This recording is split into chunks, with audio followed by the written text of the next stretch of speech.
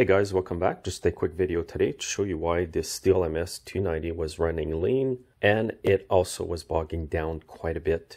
And here's why. If you get a similar issue with your chainsaw, take off this cover here from the carb. And if you see a lot of dirt like this, that's what's causing the issue because it's plugging in the screen where the fuel comes into the carb. And if I remove all this dirt, you will see a screen behind there. This is excessive.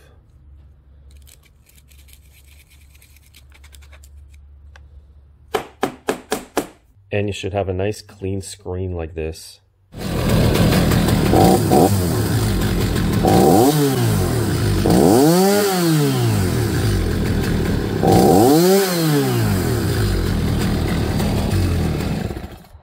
Thanks for watching.